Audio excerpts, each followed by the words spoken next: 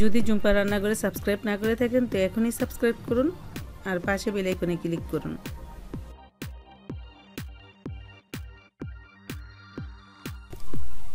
আসসালামু আলাইকুম, ঝুম্পা রান্নাঘরের ব্লগ থেকে বলছি। আশা করি আপনারা ভালো আছেন। আমরা আপনাদের দোয়া আল্লাহর রহমতে ভালো আছি। তো আমার আজকের রেসিপি হলো তেলাপিয়া মাছ দিয়ে দুইটা রেসিপি আমি তৈরি করব। তো রেসিপিগুলো আমি এখন আর বলবো না, তো আপনারা দেখতে পাচ্ছেন রেসিপিগুলো কি কি আছে। তো আমি রেসিপিগুলো তৈরি করব আর আপনাদের সাথে শেয়ার করব, আপনারা আমার সাথেই থাকুন। তো দেখুন, প্রথমে আমার বাজার চলে আসছে। তো আস্তে আস্তে আমি বাজারগুলো নামিয়ে নিলাম। তো বাজার নামিয়ে নিতেছি, আর বাজার অনেক কিছুই আছে, তো এত কিছু বলা সম্ভব না এখন। আমি যেটা রেসিপি হিসেবে আজকে দেখাবো সেটা আপনাদের সাথে শেয়ার করব। প্রথমে আমি যে ব্রোকলি নিব, ব্রোকলি আর আলু দিয়ে আমি তেলাপিয়া মাছ দিয়ে একটা তরকারি রান্না করব, সেটা আপনাদের সাথে শেয়ার করব সেই রেসিপিটা। আর এই যে ব্রোকলি কেটে নিলাম আর আলুও কেটে নিলাম, কেটে ধুয়ে নিলাম। তো মাছও কেটে ধুয়ে নিছি। আর এখানে যে হলুদ, লবণ, মরিচের গুঁড়া দিয়ে আমি মাছটা একটু মাখাই নিছি। তো আরেকটা মাছ আমি ফ্রাই করব, ওইটাও আমি আপনাদের সাথে শেয়ার করব। প্রথমে আমি তরকারিটা রান্না করি, তারপরে আমি মাছটা ফ্রাই করব। তো প্রথমে মাছ ভেজে নিতেছি। আমি এটা মাছ তরকারি রান্না করব ব্রোকলির সাথে। তো এই মাছটা আগে ভেজে নিতেছি, আর যেটা ফ্রাই করব সেটা আমি পরে করব। তো মাছ তেলে দিয়ে দিলাম, আর এই মাছগুলো খুব তাজা মাছ। তো আমি অল্প করে রান্নাটা করব, কারণ রমজান মাস অতিরিক্ত রান্না করলে খাওয়া হবে না, তার জন্য। আর সন্ধ্যাতে ইফতার করার পর তো ভাতই খাওয়া হয় না। তো এই যে মাছ ভাজা হয়ে গেছে, উঠে নিলাম। তো এই তেলের ভিতরে আমি আলু আর ব্রকলি এগুলা ভাজবো।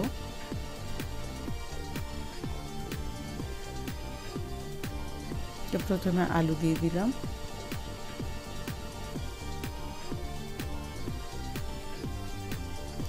তো আলু আগে একটু নেড়ে চেড়ে আমি ভেজে নেব, কারণ আলুটা সিদ্ধ হতে একটু দেরি হয়, তার জন্য আলু আগে দিয়ে দিলাম। আর দিয়ে দিলাম স্বাদ মতো লবণ, দিয়ে দিলাম সামান্য একটু হলুদের গুঁড়া।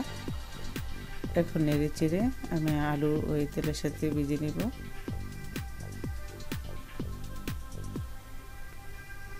তো আর এখন দিয়ে দিব আবার ব্রোকলিগুলা। তো জানি না আপনারা এটা কী বলেন, আমি ব্রোকলি বলি, তার জন্য এটা বলতেছি। তো নেড়ে চেড়ে আলু আর ব্রোকলিগুলো আমি ভেজে নিতেছি।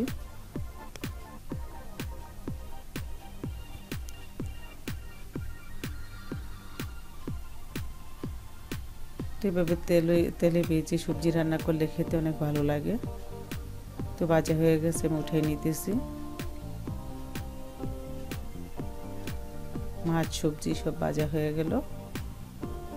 এখন এই তেলে আমি রান্নাটা করব। প্রথমে কিছু পেঁয়াজ কুচি দিয়ে দিলাম, পেঁয়াজ ভেজে নিব। নেড়ে চেড়ে পেঁয়াজগুলো ভেজে নিতেছি। আর দিয়ে দিব আদা রসুন বাটা। তো 1 চা চামচ আদা রসুন বাটা আমি দিয়ে দিলাম, দিয়ে নেড়ে চেড়ে একটু তেলে ভেজে নিলাম। এখন দিয়ে দিব গুঁড়া মশলা, দিয়ে দিলাম হলুদের গুঁড়া, মরিচের গুঁড়া, ধনিয়ার গুঁড়া আর জিরার গুঁড়া, সব 1 চা চামচ করে দিয়ে দিলাম। আর দিয়ে দিলাম স্বাদ মতো লবণ। এখন নেড়ে চেড়ে তেলের ভিতরে মশলাটা কষিয়ে নেব, আর দিয়ে দিব সামান্য একটু পানি। তো পানিও দিয়ে দিলাম। এখন নেড়ে চেড়ে মশলা কষিয়ে নেব।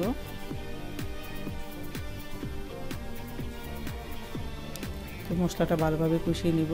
মশলা ভালো কষানো হলে আর সবজিগুলো ভালোভাবে কষিয়ে নিলে সবজি রান্না করলে খেতে অনেক ভালো হয়, দ্বিগুণ স্বাদ বেড়ে যায়। তো মশলা কষানো হয়ে গেছে, এখন সবজিগুলো দিয়ে দিলাম।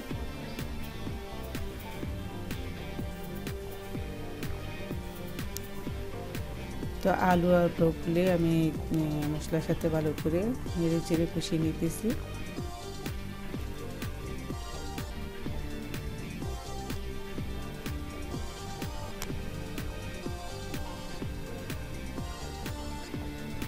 তো কষানো মোটামুটি হয়ে গেছে। আর এখন আমি দিয়ে দিব জলের পানি। মাছগুলো দিয়ে দিলাম, পরিমাণ মতো জলের পানিটা আমি দিয়ে দিব।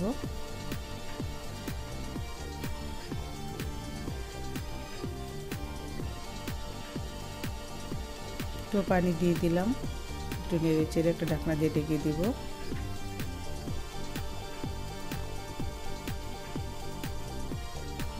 আর একটু দিয়ে দিলাম যে আলু সিদ্ধ হইতে পারে, তার জন্য একটু পানিটা বাড়িয়ে দিলাম। তো ফিরে আসলাম 2 মিনিট পর, আবার একটু নেড়ে দিব।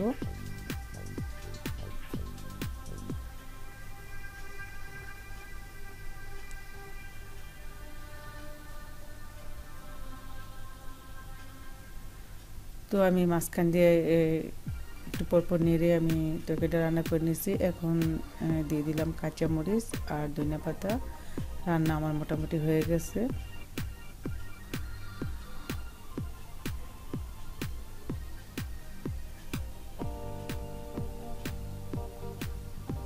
তো ধনিয়া পাতা কাঁচামরিচের তরকারির ভিতরে আমি মিক্স করে দিলাম। আর ঝোলটাতে দেখতেই পাচ্ছেন একটু হালকা ঝোল ঝোল থাকবে, যেহেতু আলুর তরকারির ভিতরে ঝোল না থাকলে আলু তরকারিটা খেতে ভালো লাগে না।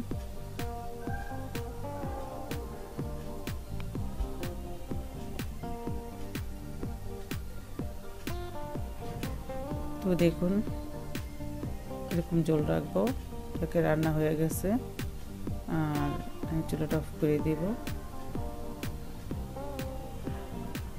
তো রেসিপিটা পরিবেশন করে আপনাদেরকে দেখাবো।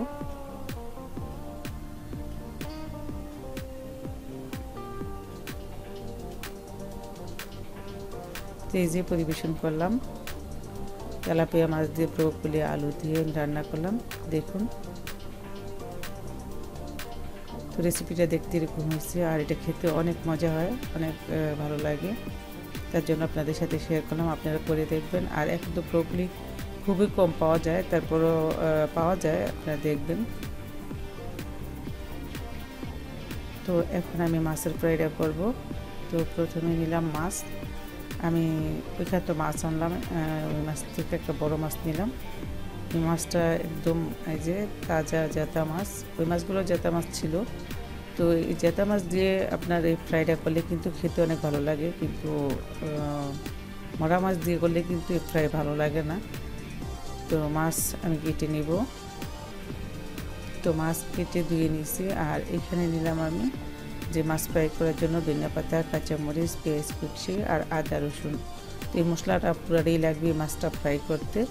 তো এটা আমি ব্লেন্ডার করে নেব। আর এই যে মাছ কেটে ধুয়ে নিয়েছি। তো আর মাছটা এরকম কেটে কেটে একটু আমি করছি। এই যে ব্লেন্ডারে আমি মশলাগুলো ব্লেন্ডার করে নিয়েছি। এখন 1 চামচ মশলা এখানে নিব, আর বাকি মশলাটা মাছ যখন আমি ভাজবো ফ্রাই করব তখন এটা মাঝখানে দিয়ে আমি ঢুকিয়ে দিব। তো দিয়ে দিলাম বিট লবণ। আজকে আমি সাদা লবণ দিব না, বিট লবণ দিলাম। আর গোলমরিচের পাউডার দিলাম, কালো গোলমরিচের পাউডার। আর দিলাম টেস্টি সল্ট। তো এখন দিয়ে দিব ফ্রাই মশলা, এটা প্যাকেটের ফ্রাই মশলা, বাজারে কিনা। আর দিয়ে দিব সামান্য একটু হলুদের গুঁড়া, সামান্য একটু মরিচের গুঁড়া। তো মরিচের কালারটা তো সুন্দর না, কারণ বাসায় ছিল ওইটা। তো আর দিয়ে দিলাম সয়া সস, সামান্য একটু কেওড়ার জল। কারণ কেওড়ার জলটা দিলাম যারা মাছের ফ্লেভারটা বেশি পছন্দ না করেন, আপনারা এই কেওড়ার জলটা দিবেন বা গোলাপ জল দিবেন, তাহলে ফ্লেভারটা একটু অন্যরকম হয়, একটা সেই গ্রান আসে, আর মাছের গন্ধটা পাওয়া যায় না। তো আমার ছেলেরা মাছ রান্না করলে খেতে চায় না, কিন্তু মাছ যদি এভাবে ফ্রাই করে দিই ওরা মানে খেয়ে নেয়। তো তার জন্য আমি এটা করি, কারণ রমজান মাস এখন সারাদিন রোজা রাখে। রোজা রাখার পর ওরা ইফতারটাই খেতে পছন্দ করে, শুধু ইফতারটাই করে, রাত্রেবেলা ভাত খেতে চায় না। আর বড় রাত্রে যে বেশিরভাগই মাংস দিয়ে ভাত খাওয়া হয়। তো এরকম একটু মাছের ফ্রাই করে দিলে বাচ্চারা খেতে পারে। এটা চাইলে এভাবে খালিও খাওয়া যায় বা ভাতের সাথেও খাওয়া যায়। তো আমি বাঁচতেছি, ওরা ভাতের সাথেও খেতে পছন্দ করে এই মাছটা, আবার এভাবেও সস দিয়ে খেতে পছন্দ করে। তো এটা ইফতারের পর এভাবে সস দিয়ে ওরা খাবে। তো ভালোভাবে মশলাটা আমি ভিতরে ভিতরে ঢুকিয়ে দিতেছি, তো মশলাটা পুরোটা মাছের ভিতরে ঢুকে। তো মশলা মাখায় 10 মিনিট এটা রাখবো আমি। 10 মিনিট পর আমি ভাজবো। দেখতে পাচ্ছেন পুরোটা মশলার ভিতরে ঢুকিয়ে দিয়েছি। আর বাকি যে মশলাগুলো আছে এগুলো বাজার টাইমে আমি দিব। তো বাজার টাইমে দেখতে পাইবেন আমি কীভাবে দিব মশলাগুলো। তো প্রথমে চুলায় ফ্রাই প্যান বসাই দিলাম আর ফিরে আসলাম 10 মিনিট পর। 10 মিনিট কিন্তু মাছটা মশলা মাখায় রাখছি। আপনাদের সময় থাকলে এটা আধা ঘন্টা 1 ঘন্টা রাখবেন নর্মাল ফ্রিজে, তাহলে দেখবেন মাছের মজাটা দ্বিগুণ বের হয়ে যায়। তো মাছ হোক আর মাংস এটা ম্যারিনেট করে ফ্রিজে রাখলে কিন্তু টেস্ট ভালো আসে। আরও নর্মাল ফ্রিজে রাখবেন। তো তেল গরম হয়ে গেছে, এখানে আমি সরিষার তেল দিছি। তো তেলটা গরম হয়ে গেছে। আর তেলটা যদি আপনার চান আর কম দিয়ে ভাজতে পারেন, আমি একটু বেশি দিয়ে ভাজতেছি। আর মাছ ভাজা একটু তেল দিয়ে ভাজতে একটু মনে খেতে ভালো লাগে। আর যারা তান্দুরি মতো খেতে চান আপনার তেলটা একটু কম করে দিবেন। তো মাছ দিয়ে দিলাম গরম তেলের ভিতরে। এখন উল্টে পাল্টে মাছটা আমি ভেজে নেব। আর আমি একটু ঘুরে দিতেছি, কারণ আমার চুলার আঁচটা এক সাইড একটু বেশি, এক সাইড একটু কম, তার জন্য। তো মাছটা উল্টে দিতেছি। তো প্রথমে সাবধানে উল্টাইতে হয়। এখন এই যে এক সাইড হয়ে গেছে, আর এক সাইড ভাজা হলে যেমন খুশি এমনভাবে এটা উঠান যাবে। মাছ শক্ত হয়ে গেছে। আর তাজা মাছ সময় লাগে না তাজা মাছ ভাজতে। তো আমি কিন্তু চুলা আঁচটা লো হিটে রেখে তারপরে আমি ভাজতেছি। অত তাড়াতাড়ি কিন্তু ভাজা হইতেছে না। আমি ক্যামেরা অফ করে করে কিছুক্ষণ পর আবার ক্যামেরা অন করে আপনাদেরকে দেখাইতেছি। তো এই যে আমি মাছটা কেটে নিয়েছি। তো ওই পকেটের জায়গার ভিতরে আমি মশলাটা ঢুকাইতেছি। যে মশলাটা বাকি অংশ মশলাটা ছিল, ধনিয়া পাতা, কাঁচামরিচ, তারপরে পেঁয়াজ, আদা রসুন দিয়ে আমি পেস্ট করছি এটা কিন্তু এখন দিয়ে আবার একটু এই যে পুরাটা মাছের ভিতরে ঢুকবো। এই পিঠেও দিব, ওই পিঠেও দিব, দিয়ে ভাজবো। খেতে অনেক মজা হয়, ভালো লাগে।